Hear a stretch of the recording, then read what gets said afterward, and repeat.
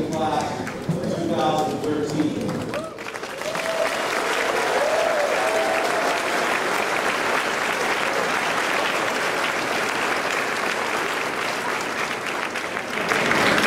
Before we get started now that the faculty have come in, I believe there are a few extra seats in here that are not already taken that can be used, and we will do our best to put some seating around the outside of the gym as we can to make everyone as comfortable as possible. But I would like everyone to remain standing for our invocation. It's my pleasure to introduce the Reverend Donnelly Hughes, who will begin our commencement ceremony this afternoon.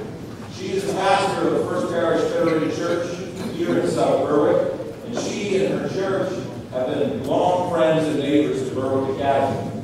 Her parish was founded in 1702 and thus enjoys an even longer history than we do. More importantly, Reverend Hughes is one of the most caring and committed people that we can claim as a citizen of South Berwick. It's always an honor to have her with us on this occasion, and I now invite Reverend Hughes to the podium to offer the invitation. Friends, gathering together with thanksgiving for all that has been and all that is yet to be, may God bless these exercises with surprises of joy, moments of satisfaction, and pervading peace in the knowledge that still the best is yet to come. Amen. You may be seated.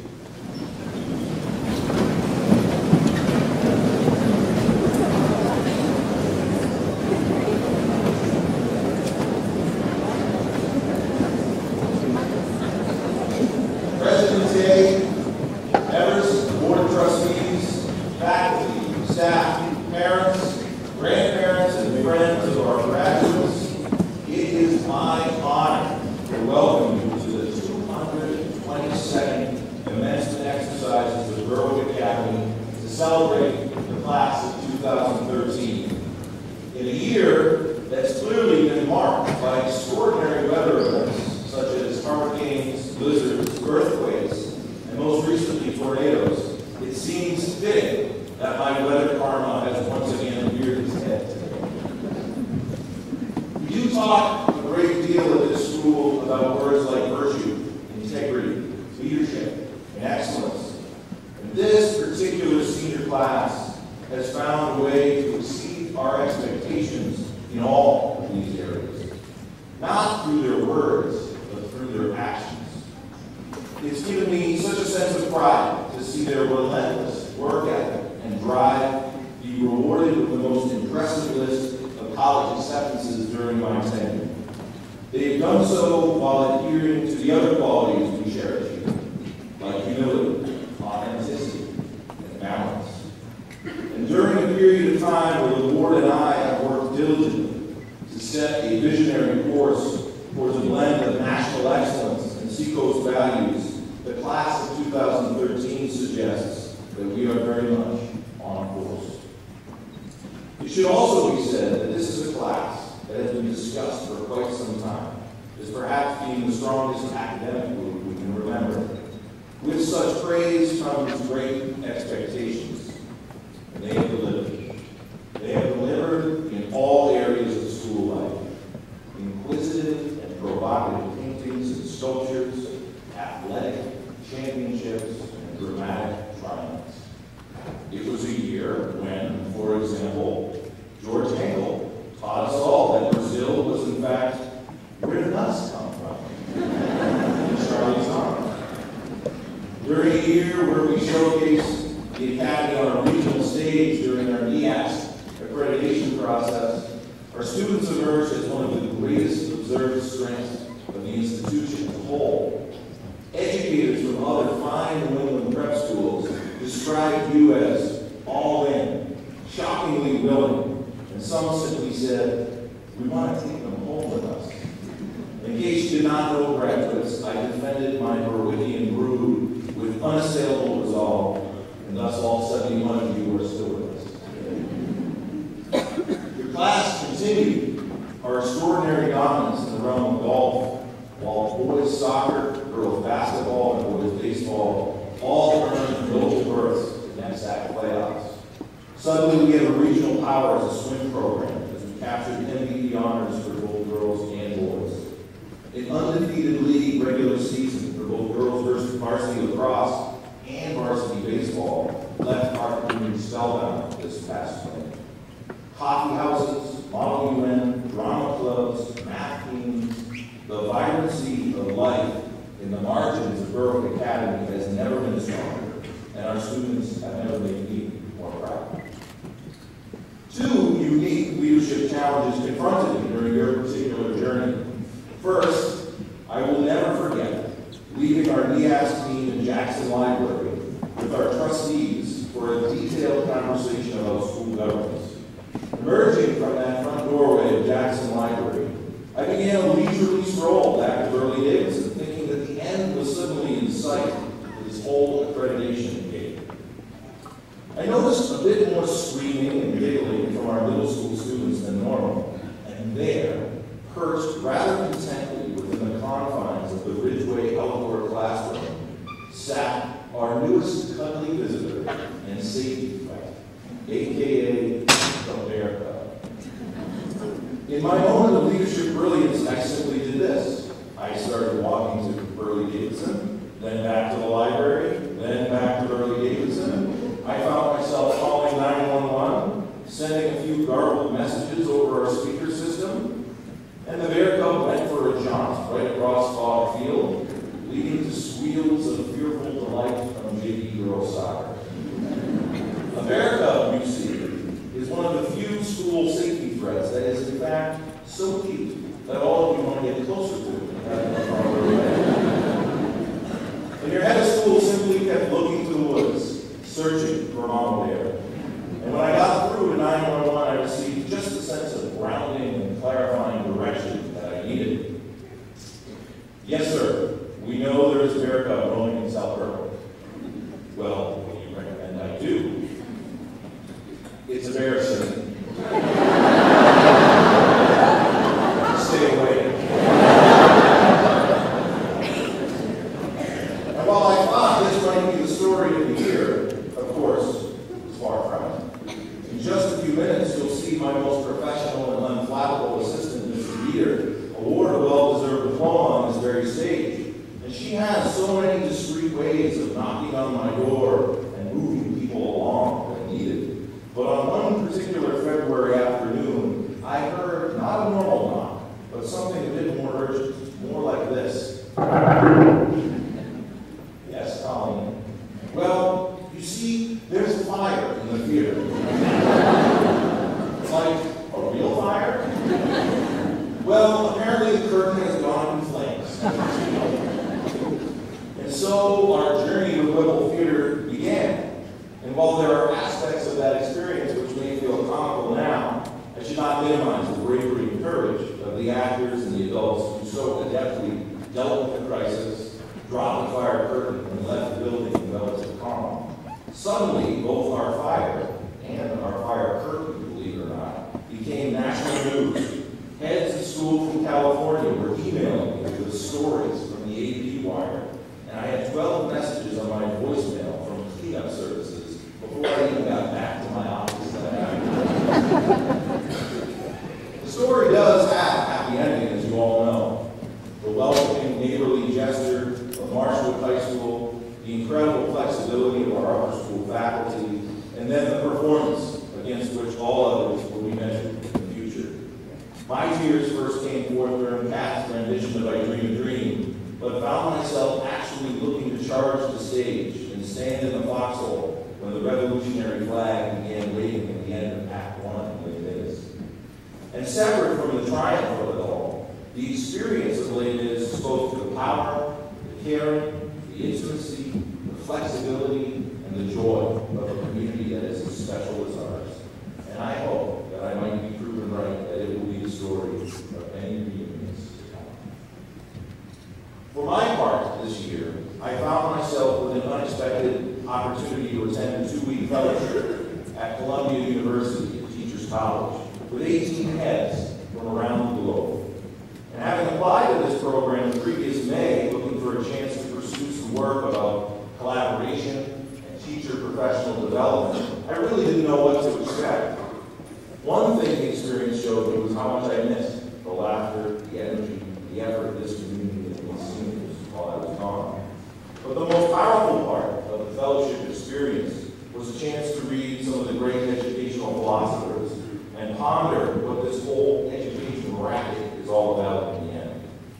We plod along on our commendable march towards AP results and college placement, but what are we really trying to accomplish? I decided to share a few quotes from these philosophers today in the hopes of showing you how they changed them. In particular, as I sat around with this group of heads from Thailand to Singapore to Australia, I realized that these philosophers were more closely aligned with our precious mission of virtue and useful knowledge at Berwick Academy than any other school represented at that table. When considering concepts of useful knowledge, the great John Dewey spoke to me deeply as he said, "The educational end and the ultimate test of the value of what is learned is its use and application in improving the common life of all. There is no greater egotism than that of learning when treated simply as a mark of personal distinction to be cherished for its own sake." What I love about this school above all else is that it combines excellence with humility. It does so right back into our rather daunting motto of the fear of God is the beginning of wisdom that's stamped across our school ceiling. And as you move forward to a list of colleges that represent the pinnacle not only of our country, but the world, do not lose sight of the two tenets in Dewey's words. None of this education stuff really matters unless you do something to make the common life of everyone better. And while you're at it, don't let your astonishing success go to your head. You will find, as I did somewhere in my mid-20s, that you'll emerge from a list of prestigious schools suddenly as just another guy looking for a job. And it will likely be a tough time for most of you, quite probably a harder transition than the one we face now, as you begin to intersect a sense of meaning and purpose with the practical realities of being on your own and perhaps beginning a family. But as you did, in the case of Les Mis this year, you will rise up and triumph, as you have been infused with this combination of Berwickian excellence and humility. The most powerful philosopher I read regarding the notion of virtue was Michel de Montaigne, a French statesman and philosopher from the 16th century. In his essay on education, he speaks to the complex nuance and challenge of the ideal teacher. He suggests that virtue, in fact, is the ultimate goal of the educated soul. He says it this way: "Her aim is virtue, which is not, as they teach in schools, perched on the summit of a steep mountain, rough and inaccessible. The tutor will then be teaching the student a new lesson. What makes true virtue highly valued is the ease, usefulness, and pleasure we find in being virtuous. So far from it being difficult, children can be virtuous as well as adults, the simple as well as the clever." There is no class rank nor valedictorian for virtue at Berwick Academy, and there is no college result that somehow validates the degree to which you have absorbed this aspect of Berwick Academy's mission. Rather, virtue is something you all leave us with as the most important rudder to guide you through the life that lies ahead. Your presence here has improved the concept of virtue that you have left in your wake. And this is the reason why your work here and your parents' deep investment in it is for an outcome that is so much deeper than mere academic excellence or college acceptance. It is about sending you off with a moral compass that will gradually change the world for the better, one mind at a time. There's one final quote that I read during my time on the Upper West Side of Manhattan this year that moved me above all others. I immediately scribbled the word graduation in the margin of that particular night in February when I read it. And it's Dewey's attempt to explain the noble, I will call it spiritual task of the teacher, the educator, and perhaps the head of school as well. I will read it slowly as its brevity belies. say. The great problem of the educator is to see intellectually, to feel deeply the forces moving in the young as possibilities, as signs and promises, and to interpret them in the light of what they may become. My only hope is that you, our graduates, feel as if we, your teachers, have done this for you in some small way. I hope that through a combination of intellectual knowledge and emotional empathy, we have viewed you truly as 71 individual promises for the future, all uniquely special and worthy of our best efforts. We have tried our best to interpret each of your best strengths and possibilities, and I, for one, find the light of what you may become nothing short of inspiration. You were loved at this school, and it is extremely difficult to say goodbye. But the inherent sadness in this ceremony is dwarfed by the sense of possibility and excitement we all anticipate in your next collective chapter. Thank you for making us a better school.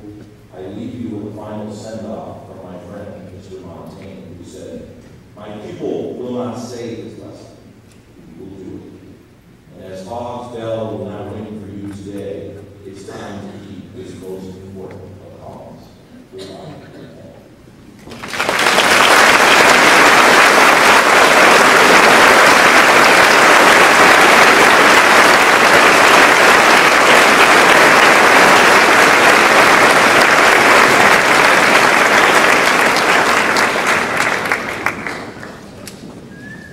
We would be equally likely to have found our salutatorian this year brewing at a coffee house, igniting the stage, or proofreading our literary magazine. Winner of both the English Award and the Head of School Award at Baccalaureate last night, he has been unable to avoid the spotlight in recent days. What his record will never show is the fact that he was suggested, recommended, or nominated for almost every award that we offer. And as he heads down to Brown University, my sense is that he leaves us with a compelling sense of self-identity. Academically, he's worked incredibly hard for many years. With 13 honors and AP courses, he has achieved a 4-year grade point average of 97.20. He is a prior winner of the Cockwell Medal, recipient of multiple departmental recognition awards. He's taken lead roles in our musical performances in the past 3 years. And while his talents as a musician and performer are inspiring, the way in which he is so quick to accompany and spotlight others is far more impressive. Quite simply, he cares more about this community than he does about himself. Today, he offers us a message to his classmates as they prepare to launch into their next chapter. The future appears exceedingly bright for this young man, and his future success will be watched and admired by many in this community for years to come. The reason is that he's touched all of us so deeply while he was here. Please join me in welcoming the salutatorian for the class of 2013, Jamie.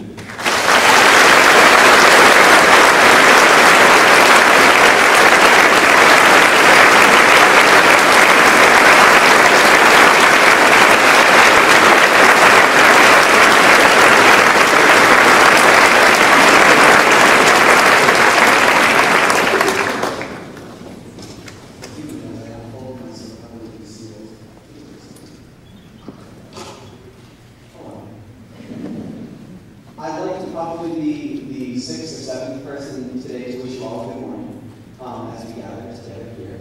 Of course, it isn't really a good morning for everyone. It's actually, but that's fine. Because it's still a really good morning as far as I'm concerned. Because despite the rain and the wind and the moisture on Wednesday, we are all here. And the class of 2013 is graduating. We are just as surprised as any of you that we actually are here, and we actually have survived the past 4 years, and are now on the world's doorstep, waiting for the next adventure to begin. And that's really exciting and honoring. But as I look at our class, all here, lined up and ready to embark on our next new adventure, I'm struck suddenly with an urge to look backward for a moment. I don't think any of us can argue, as Mr. Schneider has told me, that this past year in particular has been one of the most turbulent and bizarre in recent memory. Here on the hilltop, we have weathered more storms than I can fit reasonably into a parallel sentence structure. We've faced superstorms, firestorms, meteor storms, power surges, earthquakes, and vicious, terrifying bear attacks. On a larger scale, our community has weathered the losses of several of our own. We have mourned with the rest of the nation tragedies in Oklahoma, in Connecticut, and in right in our backyard, Boston. We have followed and prayed with bated breath over violence and tension in the Middle East and the Korean Peninsula. And what strikes me most powerfully as the magnitude of this past year crashes back over me is that our class has managed to emerge from it all. We've succeeded. We have held fast to our ideals and our relationship with each other and have seen our community through. In such a time of sustained darkness and negativity, we have found moments of beauty, grace, and success.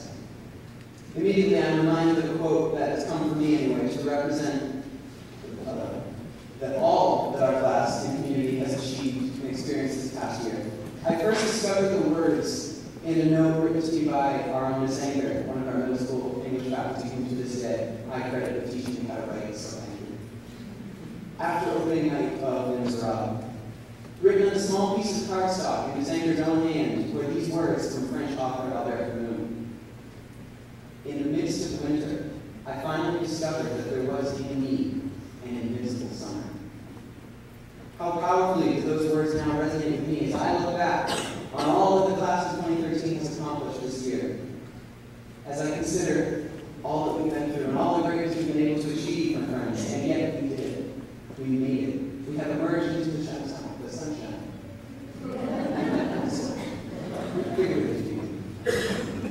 In the very depths of winter, I have found in myself an imperturbable joy, a sense of incredible heart, invigorated by all that you bring with you every day.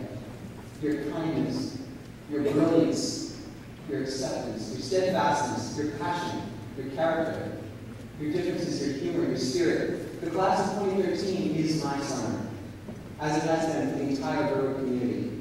This hilltop has been my figurative and literal home this past year.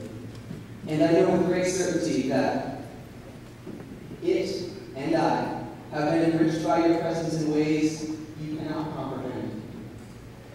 With that said, I must now digress briefly in order to attempt to express in words my gratitude to both you and to this place.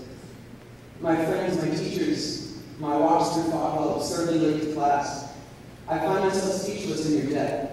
And for the sake of time and your attention span, I'm not wasting any more time attempting to express that. But if you have questions, please ask me later. I can babble at you for a little while. So, moving seamlessly back to the purpose of this presentation, I must say that while we take our leave today from this place, our victories, our stories, and our friendship will remain long after us to warm the halls of fog and death. And so fittingly, I salute you, my friends, for bringing light and warmth to this hall and every other, despite the clouds. Today we celebrate our invincible summer.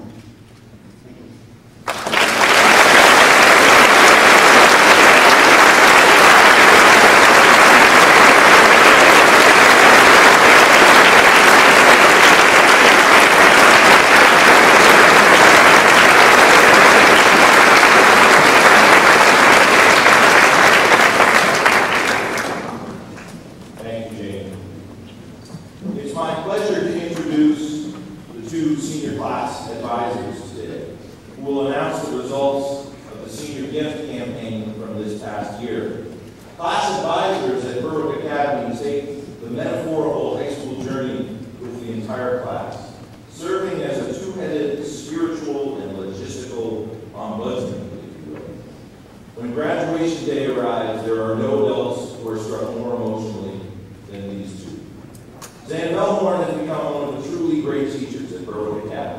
Establishing a pattern of results in her AP classes and with her beloved math team that has been unmatched.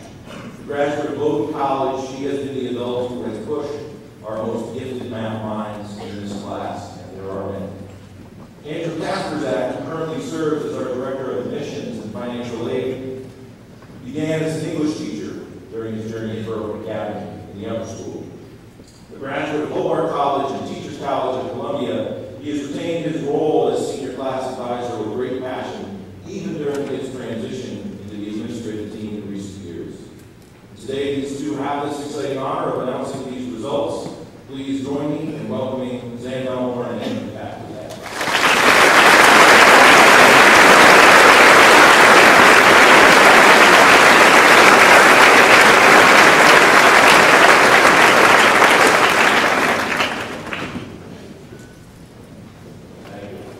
It is our great pleasure to announce the extraordinary results from this year's Senior Gift to the Annual Fund.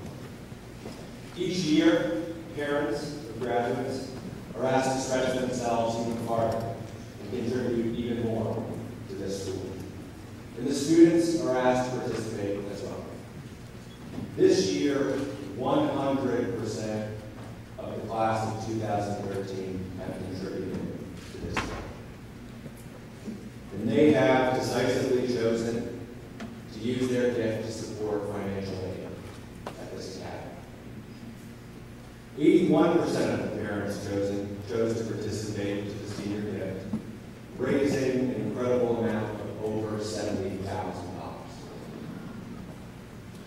We are deeply grateful to our senior families for continuing or beginning a pattern to give back to Berwick in such meaningful ways.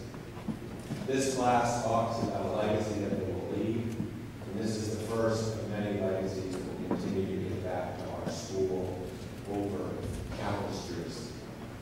Thank you.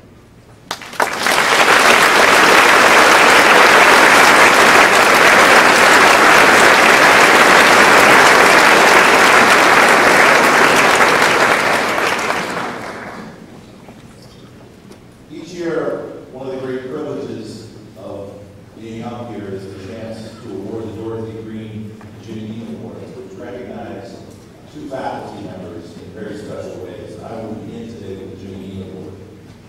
The Jimmy Dean Award is named in honor of the long-term faculty member Jimmy Dean. This award recognizes a faculty or staff member who lives his or her commitment to the academy each day. These qualities reflect the optimism and joy that is exuded by the beloved Jim Dean even to this day. Faculty and staff members are nominated and chosen by the administration. Recently, at the urging of Mrs. Briggs, I have made a rather pathetic attempt to begin swimming at the Dover Indoor Pool. Mr. Davey has actually referred to my stroke as a perfect example of a slow drowning. One of the unexpected pleasures of this new vice is that I cross paths with Jimmy Dean 3 days a week. And after stretching out his back with a few groans about 6 o'clock in the morning, I can tell you that his optimistic smile is stronger than ever. And while I know there's a good chance he's in the audience today, I must confess that I've also been warned by many to avoid his lane on account of his rather unorthodox swimming style. So far, so good. But with similar resilience to Mr. Dean, our winner today is just not wired to see the bad in life or in other people. His work at Berwick is contagious. And I can say with confidence that I have no other employee who visits me with more regularity saying, whatever you need me to do next week, just let me know. Flexible and positive, he's one of the people I look forward to seeing each and every day that I come to work. In recent years, we've worked rather unsuccessfully to scale back his workload. His Energizer Bunny qualities have led him to leadership roles in middle school productions, coaching baseball, and speaking in ancient tongues. However, this does not even touch his primary role in bringing exceptional new families to our community admissions office. And of course, this does not reference the number of singing groups, bands, and talent shows he is willingly embarked on during his career. Plus, I must say, you are some of the best sweaters of my holiday parties. Perhaps the only disappointment in his career today is that his wife won this award first. They just seem to breed optimism in this family, and I can only hope that I've picked up some hint of this through osmosis during the past 6 years. I want to thank him for being such a team player on this campus, and while I suspect that he may sometimes wonder place. Today, I finally get to look him in the eye and say publicly that you are the man, Sam. Please join me in congratulating our 2013 Jimmy Dean Award winner, Mr. Tim Black.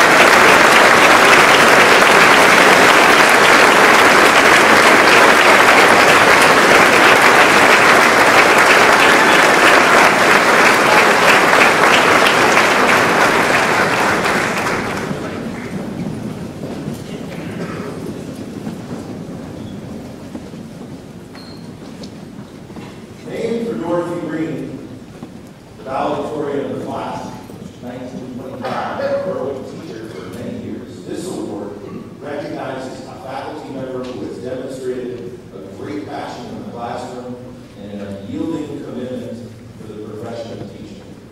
It also comes with the added bonus of speaking at our January trustee faculty dinner. Faculty members are nominated and chosen by the administration. The reality is that this academy is blessed with many amazing teachers, and the task of singling out one at graduation is always daunting. As head of school, one comes to appreciate that any given teacher has the chance to be one family's greatest inspiration and another family's greatest nightmare. To some degree, that's the nature of the education business. But I must say that our award winner today is someone that I've always heard from parents is universally loved. Even more so, she's come to validate, appreciate, and prod forward each and every student she has touched. And while she's held a number of roles on this campus in her 22 years, the lower school has always been her home. Her room is her universe, and she always exhibits an exquisite level of preparation in making her teaching experiences come alive. And while people in her presence comment that she makes it look effortless, I know for a fact that there is an unparalleled work ethic and preparation that has created a public aura of calm and joy. While impressive on her own, she's also become an exceptional collaborator during her time in Berwick, developing deep and impactful bonds with her teaching partners. While a true KG veteran in some ways, she has also embraced change. In recent years, she's taken on smartboard technology, iPads, and now a new math program next year with Zeal. And while she could have won this award during any of her 22 years, perhaps what put her over the top this year has been her willingness to adjust to the moment trends and slide down into grade 3 next year before returning to her beloved grade 4 locale in the future. The faculty all know that I like to refer to change as moving their cheese in deference to Spencer Johnson's book on institutional change. But our lower school kids today seem to have no problem dealing with such inconvenient administrative curveballs. She chooses to see them as new challenges. I suppose it needs to be said that just like the Jimmy Dean Award, she comes from a teaching couple that already contains a Dorothy Green winner. Today I offer them a bookend to the collection on their relatively new mentor. More important than any detail I can offer about her craft, it needs to be said that above all else, this woman loves children. Boys, girls, fancy, polite, well-behaved, and challenging. She loves them all. And it's through this love that she's able to bring their potential to bear on our school, often pushing her students further than they ever imagined was possible on their own. So suffice it to say that it's with a deep sense of gratitude, affection, and hope that my own girls may enter her classroom one day, that I offer the 2013 Dorothy Green Teacher of the Year Award to Rosalind.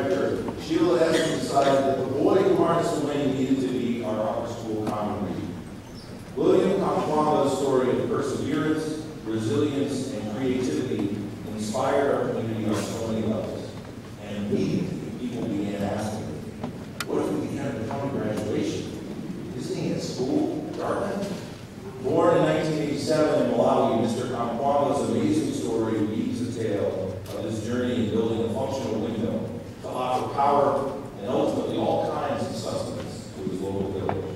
He did this with only materials from a local scrapyard and very little in the way of formal education as a young man. His story spoke to the Berwick Academy community on a number of levels.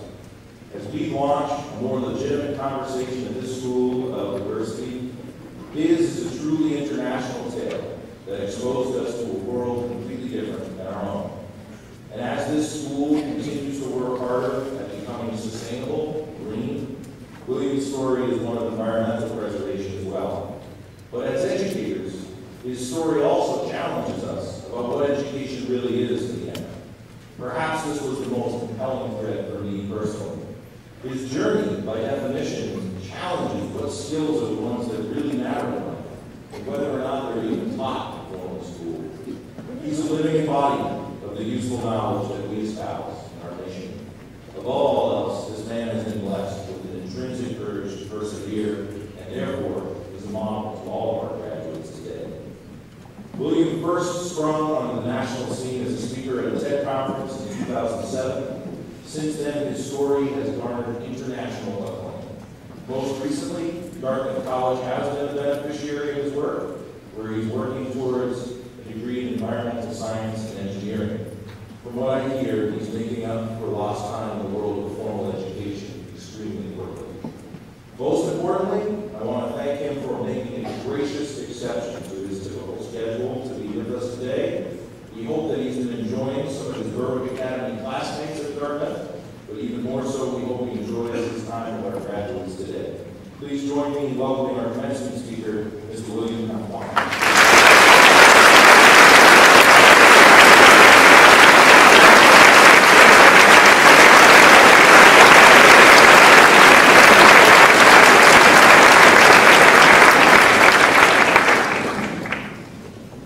Thank you. It's really a great honor for me this morning to be here to give this commencement speech. It's my first time. 3 years ago, I was in the same situation as you, graduating student, graduating from high school. My journey as a student started like a long time ago with broad view. When I started my high school, in 2001, in that particular year, I couldn't continue with my studies because at that time we experienced some famine in my country. As a result, my parents couldn't afford to pay for my education, so I was forced to drop out of school. When I had to drop out of school, I looked all around me and I looked my parents, I looked at my father, and I looked at my friends around me. I didn't want to become like them because most of the people in my community are farmers. But they are not farmers by choice. But they are farmers because of the circumstances that they are in. Most of them, they didn't have formal education. So as a result, they just end up becoming a farmer. It's not that I hate farming. That's why I didn't want to become like them. I love farming, but I didn't want to become a farmer just because that's the only thing that I can do with my life. As it is the case for most of the kids, most of the people in my community. I wanted to lead a life that I would be able to do whatever I wanted to do and whenever I want to do it, not being limited by the circumstances. The only way for me to get out of that cycle was through education. So when I had to drop out of school, I decided to find the ways that I can continue with my studies, even though I wasn't going to school. So I decided to continue with my studies through reading books. Lucky enough, the year before I finished up my primary school, they introduced a library at my local primary school. So I thought that that was the next place for me to go and read different books to keep up with my schoolwork. I was going there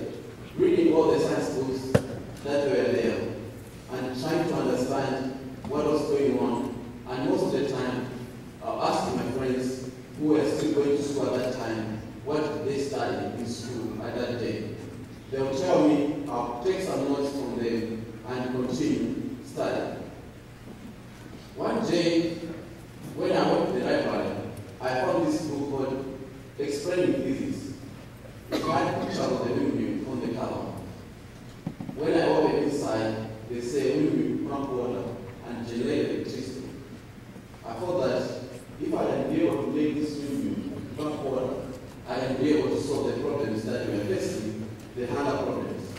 I thought that by making that windmill, I would be able to pump water for irrigation, growing crops 2 to 3 times a year instead of only one time. So I thought that was the good idea to solve the problem that I was facing. But the challenge was that at that time, I didn't have any money to buy materials to build my windmill. So what I ended up doing was to go to the junkyard to look for the materials to build my windmill. It was really challenging when I was doing that. A lot of people were laughing at me. They thought that I'm going crazy. Some of them were saying that maybe I'm smoking weed. I remember my mom, she was so worried of me. She thought that maybe I'm not gonna get married because no one want to get married to a crazy man. Regardless of all the challenges that I was facing, I didn't stop doing for what I wanted to do. Because one thing that encouraged me, I said, if this windmill existed in this school, then it means that somewhere else did it before. So if somebody did it, there's something that cannot stop me from doing the same thing. So I decided to continue working on the project until I was able to success to build my first windmill. But instead of building the windmill to pump water, I ended up building the windmill to generate electricity. Because at that time, I couldn't find right materials to use to build a water pump. But I had some knowledge how we would be able to generate electricity. Because when I was much younger, I started getting new curiosity about how different things work. I remember at some point I thought that inside the radio there are small tiny people who speak. One day my parents went away. I was like, this is a good chance for me to say hi to the people. I opened it, but I was so surprised to see very tiny things that looks like things. I was like, these people. Being a kid, there was only one way to tell. I was like, I'm just going to pinch one of these little high. If there are people, they'll be screaming like me. But they didn't scream. So from there, I started trying to learn how to fix radios. And when I was able to do that, most of the time when I'm fixing radios, I was using batteries to do the work. But it was hard for me to buy batteries to use because we didn't have electricity. And then I ended up getting interested to learn and understand how electricity can be generated. So some of the books that I was finding at the library, they had really good diagrams and pictures that were explaining well what things, how can you be able to generate electricity. Even though at that time I couldn't read English that well, I was using those diagrams with the help from the librarian. I was able to get some understanding how I can be able to generate electricity. So after I managed doing this during my windmill, I didn't stop going to the library. One day when I went there, the librarian asked me, why do you always check out the same book? I explained to her that the book helped me to view the windmill to generate electricity at home. She was really interested. So she came to see the windmill and she went back. 2 weeks later, the people who released the book in the library, they were also like this thing. They saw the windmill and they were interested. They came back with some journalists. Then they wrote an article about that. That article was picked up by one of them that was organizing the TED conference, which was held in Arusha, Tanzania. So I was invited to attend the conference in Arusha, Tanzania, in 2007.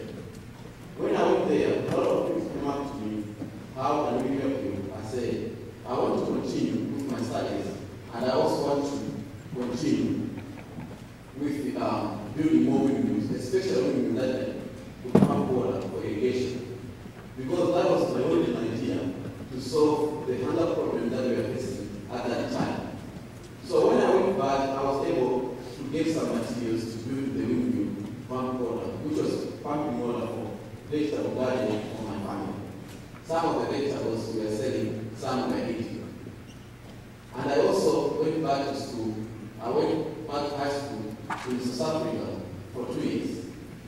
So when I graduated last year, I was so excited to graduate from high school, but at the same time, I was also scared. I was worried what would happen, what college life would be like. Because through my way of high school, it was really challenging at that time because I was out of school at least for 5 years without going to school. To catch up with my friends at that time, it was really hard. But what still helped me to continue was that I didn't give up on my dreams of getting like education. I thought that if I can be able to get education, I'll be able to help out in my family or in my country in general. So I worked hard. Some sleepless nights, I guess some of you guys had some of those nights that you need to turn out your homeworks, trying to study for your exams. I faced those challenges. As now you are graduating, those challenges, they are not yet over. As some of you will be going to colleges, some of you might be taking a gap year, but you still want to face the same challenges, maybe even harder than the ones that you have faced. So just continue from where you stop here. Continue working hard until you achieve what you want to achieve. In life, we face so many challenges that sometimes can stop us from achieving our goals. But those challenges are not there to stop you from achieving your goals, but they are there to strengthen you from achieving your goals. All the people in this world that they are successful today, if you can ask them at some point, they faced some challenges, but they didn't give up on their dreams. They continued working hard until they were able to find the ways to get around to solve those challenges, and that's why they are successful today. So I would just encourage each one of you to continue working hard and trust in yourself that you can do it. Other people have done it before. There's nothing that can stop you from doing the same thing. One other thing is that some of you, we have like some already passion on something that you want to do in life. If you don't have a passion on anything yet right now, don't worry. There's lots of opportunities to get to do whatever you like to do. Just be minded up. Just have a mind open. Work hard until you're going to find your passion. Passion is not something that everyone is born with. Sometimes we grow as we go along. So, if you know what you want to do and you end up doing something different, don't worry. It's not the end of the world. You can still be happy in anything that you change to do if you love that's what you want to do. So as you are going off to colleges, so I would just like to encourage you to continue working hard and to continue what you are doing until you achieve your goals in life. Thank you for letting me share this.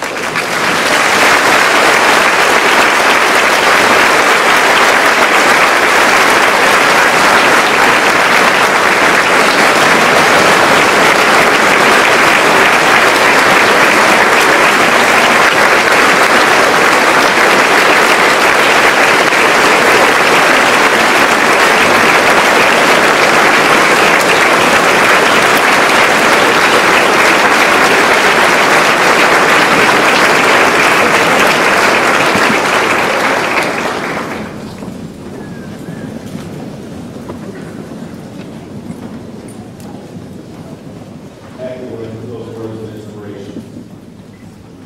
While commencement is obviously focused on these graduates, occasionally there's a moment so significant that we must pause and recognize an additional adult.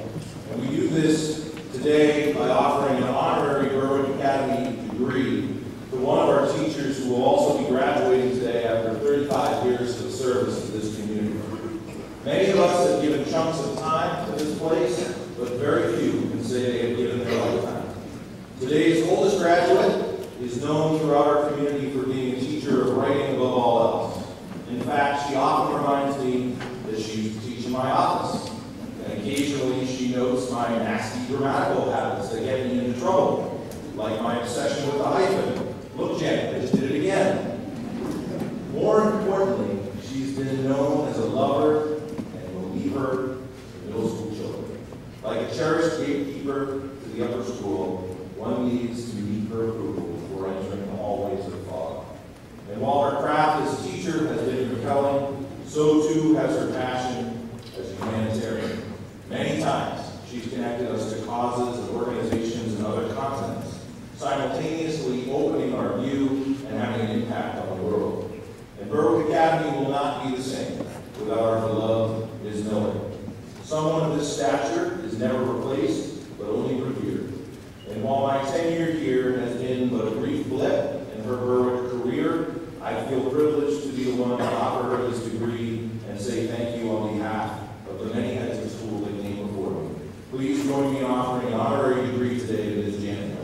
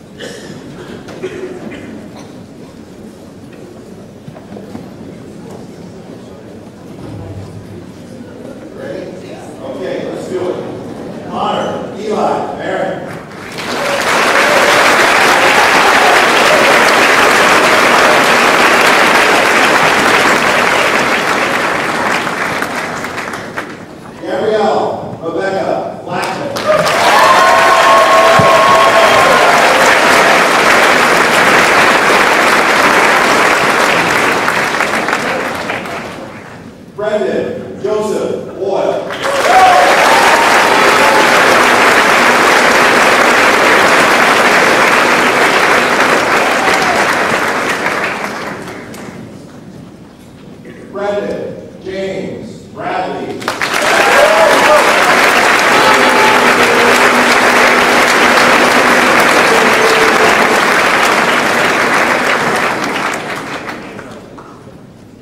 Sarah Elizabeth Rodor.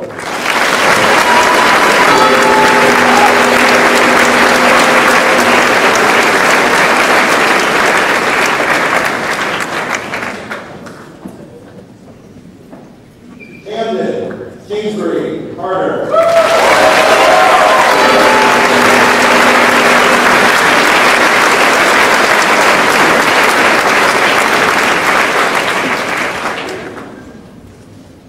Anthony Daniel Chartrand.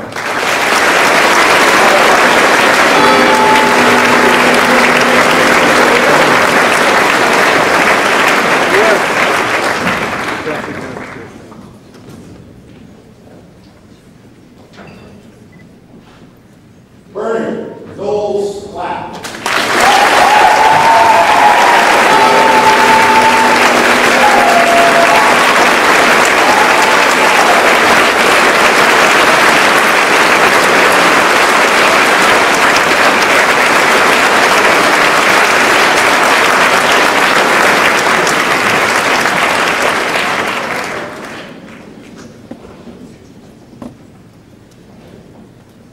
Oliver Gilbert Collins.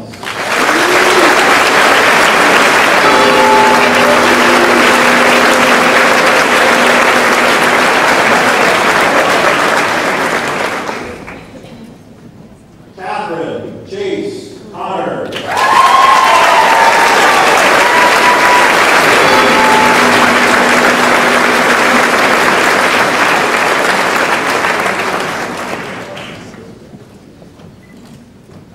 Kristen Alexi Darney.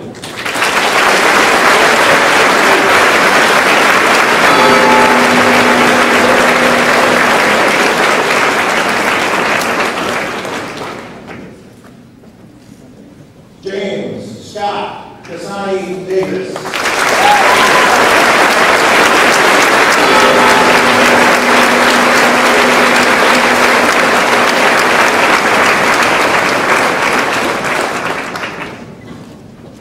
Nolan Douglas Dow.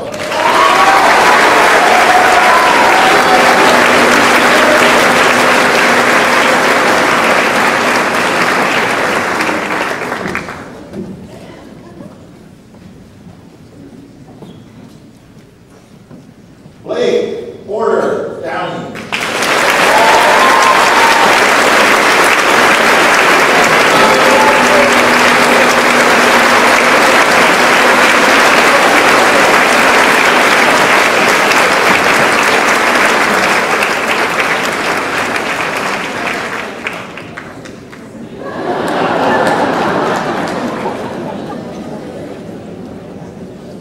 Gary Nelson Eden.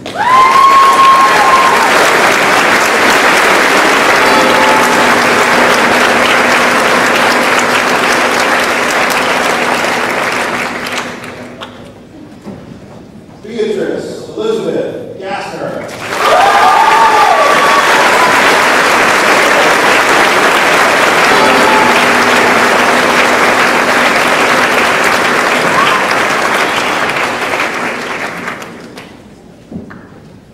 Carly Ann Gill.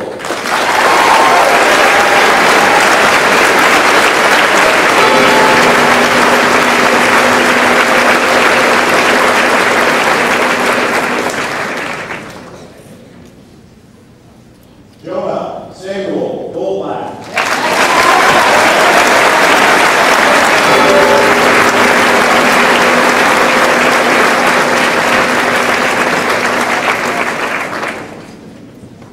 Alexander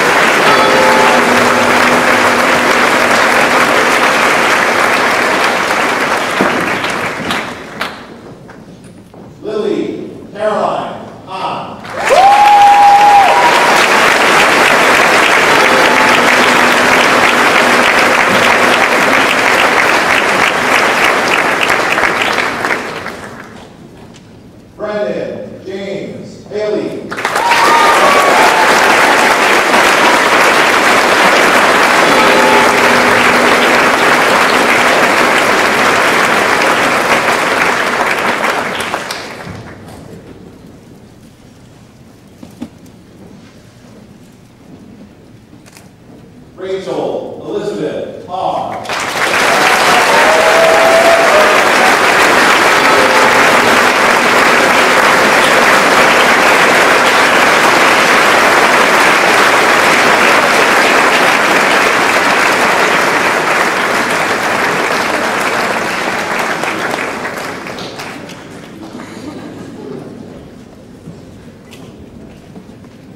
Awarding the first of our Schleier Scholars today, Trustee Emerita Mary Schleier, Kelsey Rose Hayden.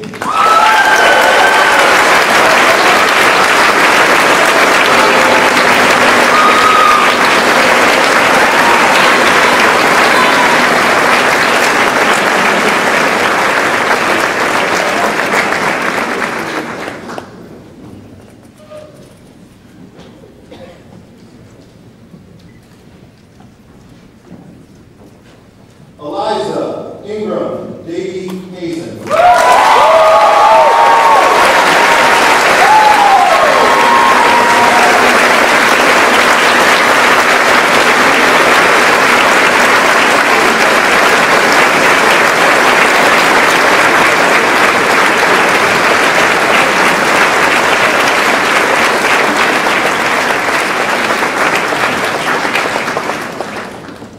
George Wayland Ankle.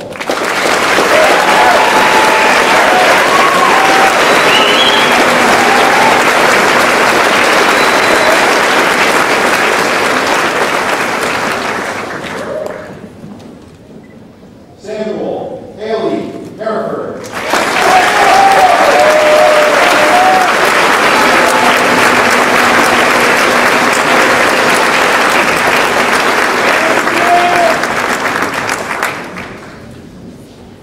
Rachel Hana Tekagami.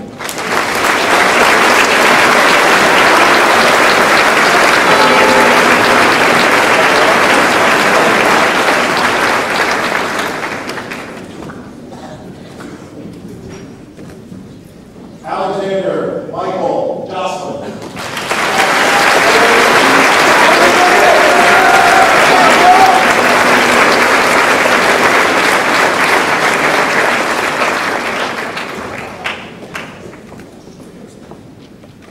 Harriet Rose Kaufman.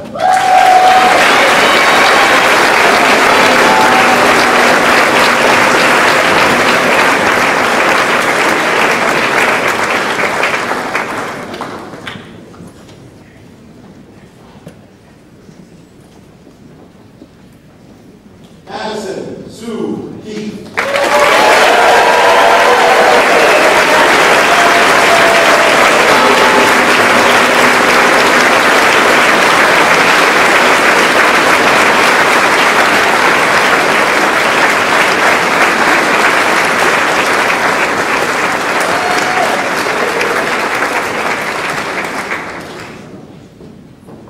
Richard Parker Kramer.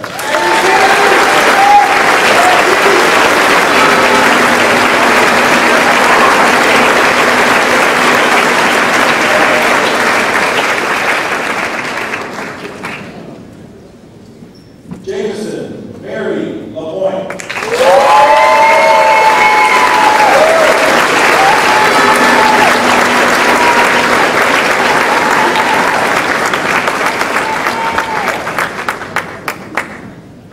Molly Lambert LaPointe.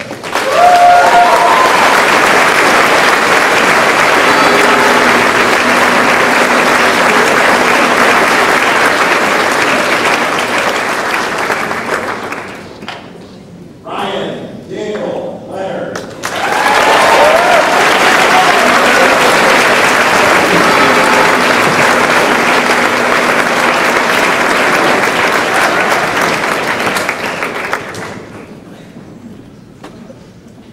Maximilian Thomas Linnemeyer.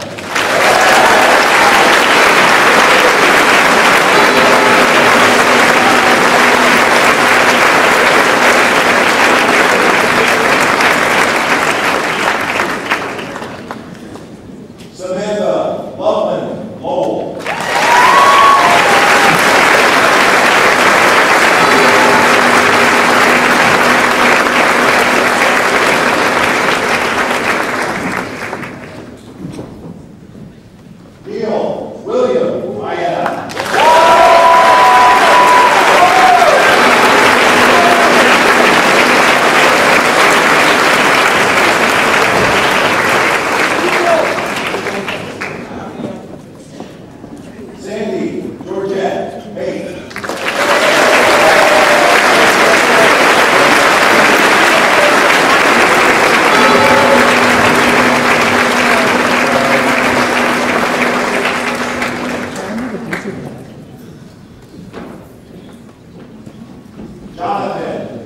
Cameron Boyd.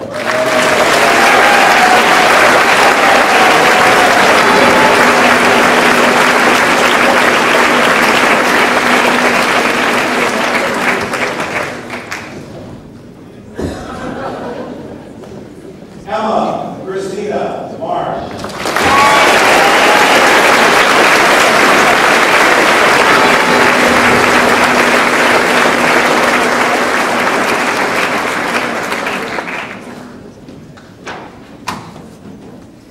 Catherine Ann Marsh.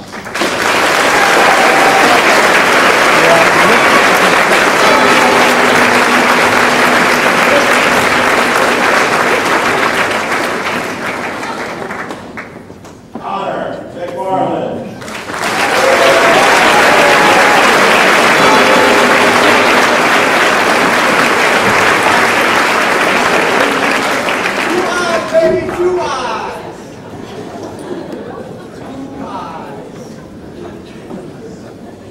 Jameson Michael Bernard Reeder.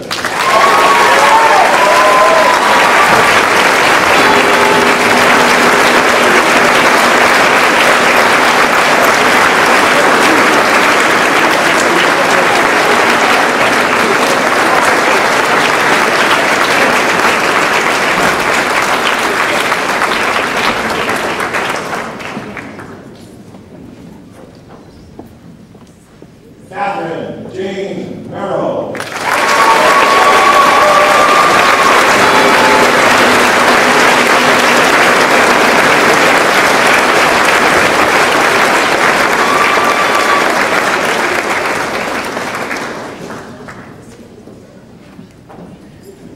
Jesse Ryan Morse.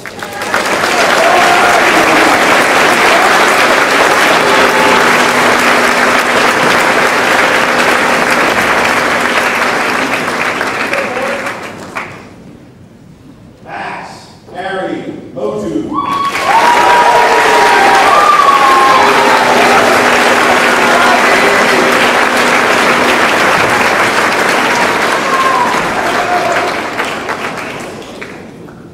Hannah Moses Murray.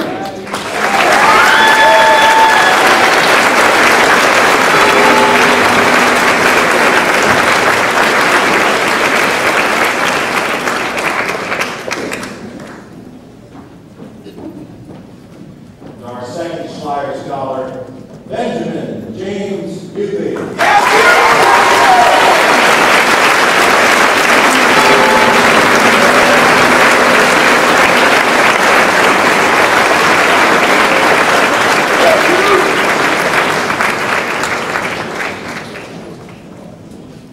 Thomas Dave Nason.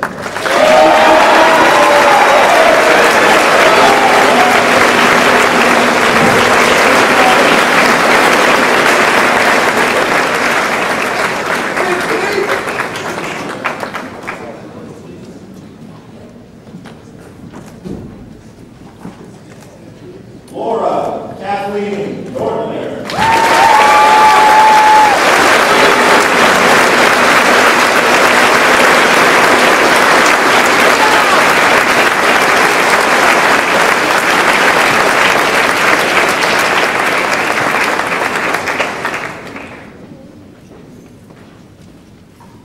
Catherine Lawler Peter.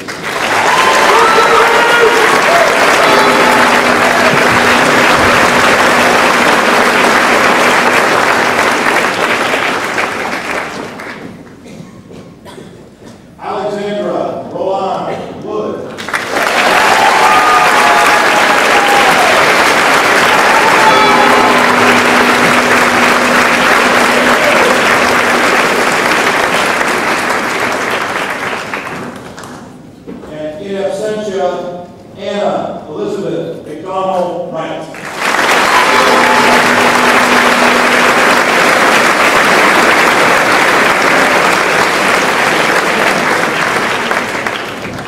This time, I'm going to ask our graduates to please stand as I present to you the graduating class of 2013.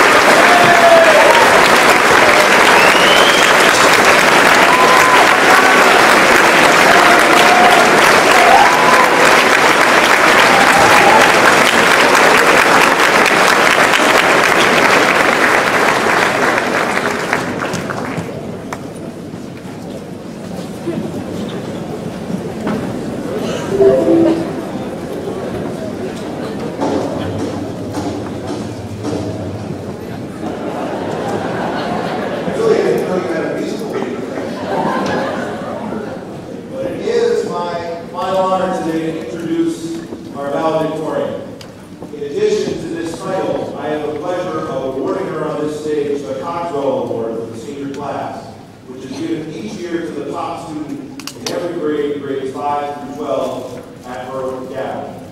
And as our speaker today heads off to Yale University, we should not be surprised by all of the success she has found in the college process this past year.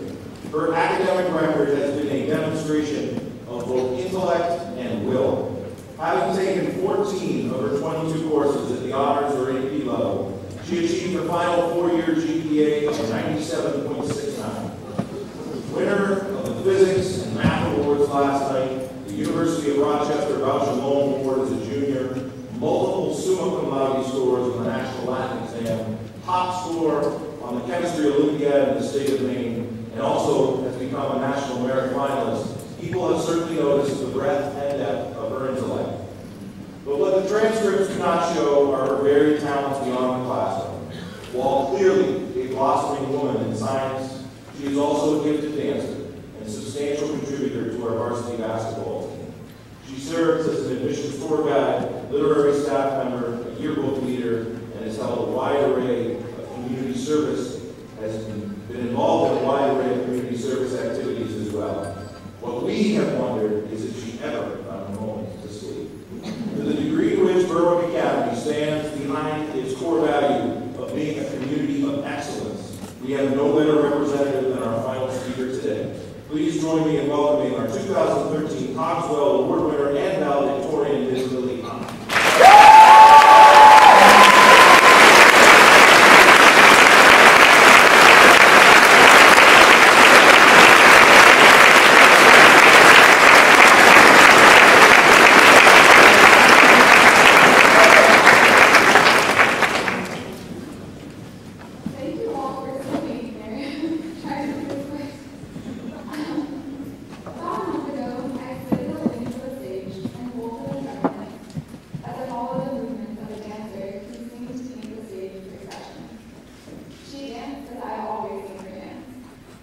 With passion, strength, control, and maturity. And yet, I knew from a previous conversation with Maddie that her solo, like mine and those of some seniors before us, was at least in part improvised on the spot. I knew from experience that stepping onto the stage with practice choreography in mind can be nerve-wracking in itself. But dancing solo in front of an audience, while spontaneously creating breaks for the movement, has the potential to make any dancer feel thoroughly energized and out of place. I would guess that most people here have had associations with the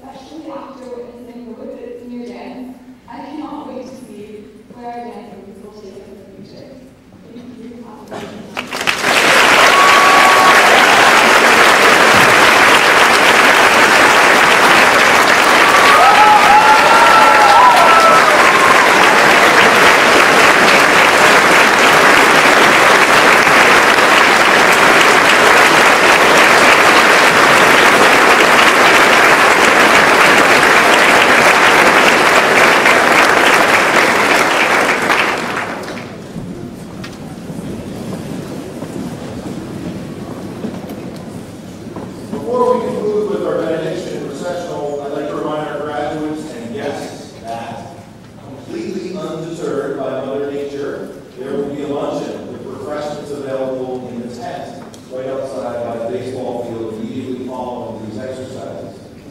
Before we start moving around, I wanted to note one final Berwick Academy tradition. And I will mention also that just so people over here are aware, the procession will come out through those doors right over by that exit sign. So just so we're ready.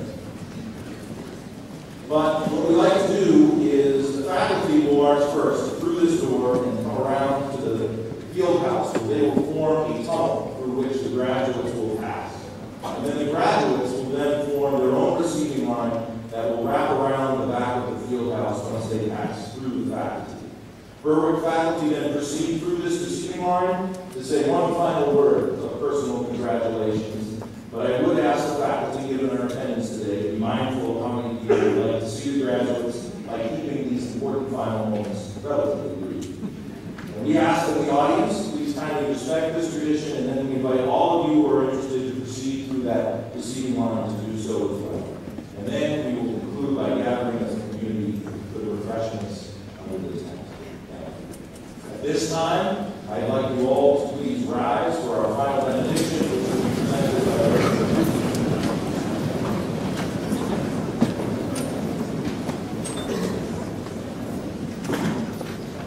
Friends, may God's blessing always be upon you, that your eyes are open to opportunities to serve, that your hearts are willing to love the least lovable, and that your ears will hear the song of the people who must not be enslaved again.